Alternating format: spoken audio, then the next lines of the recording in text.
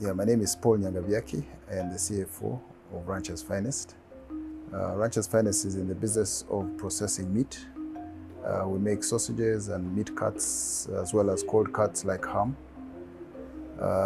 Right now, we have just commissioned our new factory, which is quite a large factory, to produce the sausages here in Uganda.